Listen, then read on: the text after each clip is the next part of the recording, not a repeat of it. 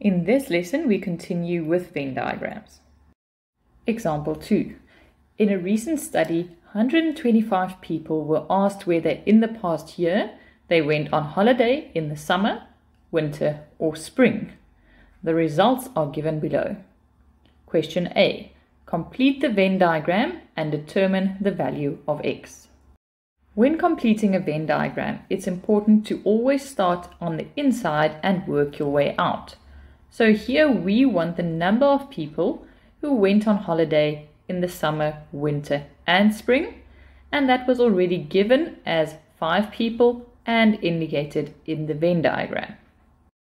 The number of people that went only in one of the seasons has already been indicated. So here I'm simply reminding you to look out for the word only. We were given that 20 went only in the summer, and that means you can immediately fill it in like that. If the word only was not there, we would have subtracted all the overlapping parts. The first 3 parts of the information has already been filled in on the Venn diagram. The next bit of information states that 23 went in the winter and spring. This time the word only does not appear there. These 23 people could then have gone on holiday only in winter and spring, or in winter, spring, and summer.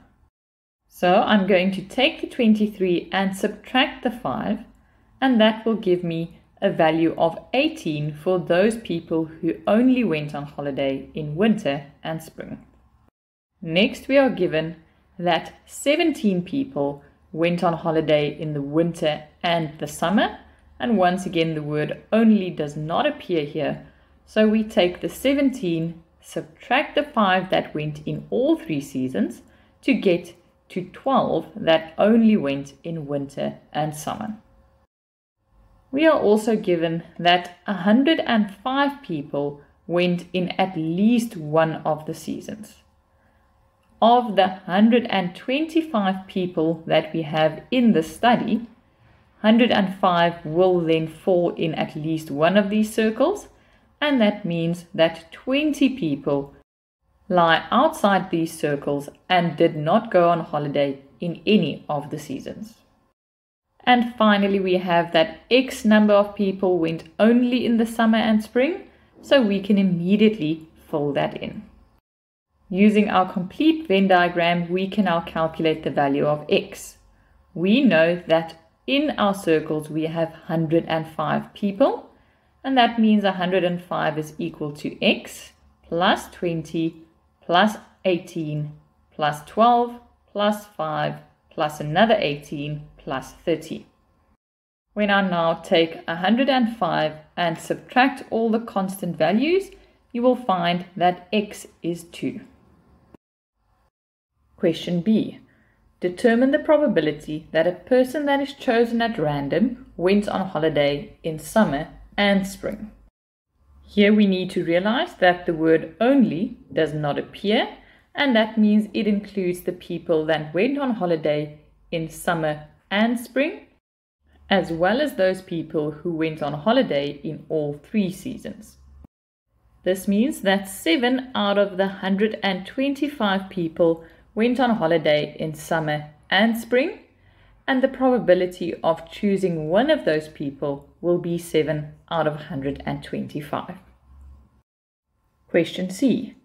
Determine the probability that a person chosen at random from those who went on holiday in winter also went on holiday in spring.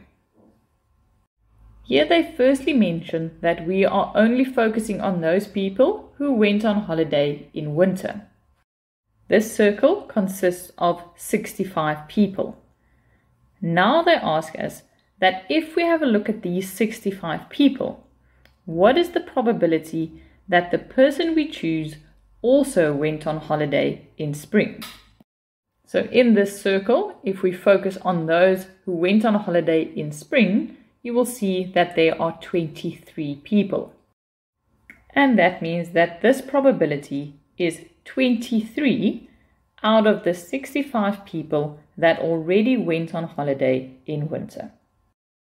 From this example, you can see that it is important to determine whether the probability is out of the whole sample space or only a specific part of the sample space, because that value will be the denominator in your probability.